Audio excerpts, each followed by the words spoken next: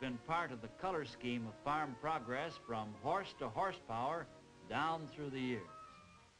The memory of one such company-achieved advance, a true milestone in farm mechanization, is preserved in the Wisconsin State Farm Museum at Cassville. It's the first farm tractor ever to use low-pressure tires, a 1932 Allis Chalmers Model U.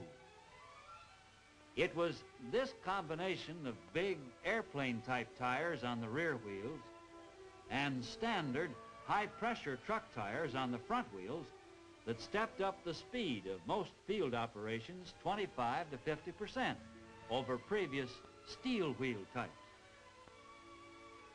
Well, no sooner was the age of the rubber-tired tractor upon us than Allis Chalmers pioneered another important new development, the Allcrop Harvester.